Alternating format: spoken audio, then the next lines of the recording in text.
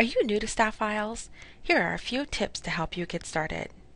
In this video, we'll show you how to define your settings, change field labels, and add your employees. Define your settings. Select Define from the menu bar and define all the customized settings for your business.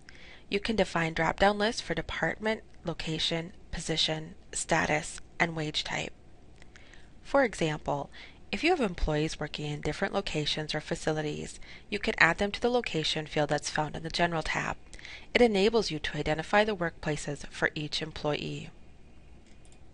You can define various types of categories, such as equal employment opportunity, employee benefit, performance evaluation, incident, note, training and certification, and document categories.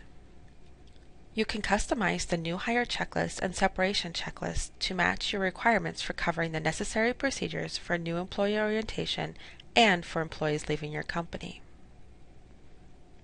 Staff Files features a built-in reminder system. You can enter the number of days in advance you want reminders to display in the current reminders list, and you can turn off any reminders you won't be using. Change a field label. Staff Files provides additional flexibility for customizing your employee records by allowing you to change the labels on existing fields that are displayed in the tabs. For example, you may want to change the department label that is displayed in the General tab to Division or Regional Office. Or you may want to add specific information in the User tab. Just follow these easy steps to change a field label. Place your mouse cursor on the label and double-click. The Label Edit dialog box is displayed. Type a new label in the text box and click OK. It's that easy. Add your employees. There are a couple of ways to add employees to staff files. You can import from QuickBooks or a text file right from the File menu. These are great options for new users who are setting up staff files for the first time. Then, when your organization hires new employees, simply click on the Add Employees button to add a new employee record.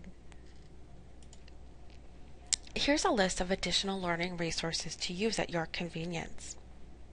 There are help files built into the software, so if you have a question while using staff files, press F1 on your computer keyboard for instant help topics regarding the feature you're working with. Or go to the Help menu to search for a topic.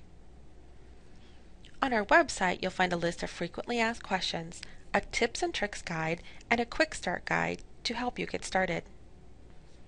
On our YouTube channel, you'll find instructional video tutorials, just like this one, that show you how to use staff files.